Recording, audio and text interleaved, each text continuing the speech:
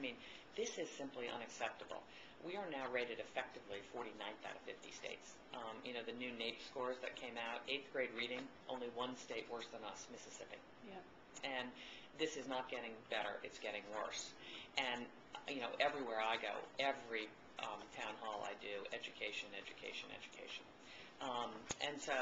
And the legislatures I think, are starting to hear this. And the approval rating for the state legislature right now is 9%. As John McCain used to say when I traveled with him, we're down to blood relatives and paid staffers. It's lower here. Is it? Yeah.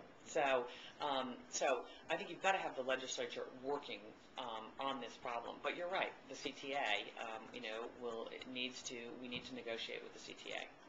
And here's the approach. I am really a big believer in what I call the 80-20. What is 20% of the reforms that will get you 80% of the way home? Because there's 15 or 20 education reforms that probably have merit.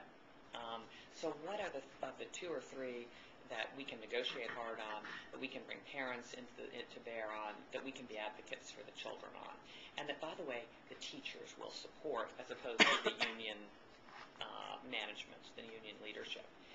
So as I thought about my education program, and I've written it down in this policy book, I think there's 4 things we got to do. And first is we have to get more money into the classroom. Of the $70 billion that we spend in public education in California from state, federal, and local sources, only 60% goes to the classroom. So 40% goes to administration and overhead.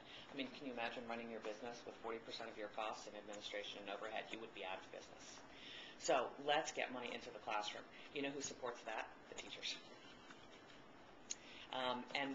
With that, you would streamline some of the bureaucracy. I mean, you talk to teachers, the paperwork, the bureaucracy that is on them every single day. Almost every town hall, I have a 3rd grade teacher or an 8th grade teacher come up to me and say, "You're so right about this, the bureaucracy is killing us." And principals the same way. Then I want to put more accountability down at the local school districts. Because we can't run this centrally out of Sacramento anymore.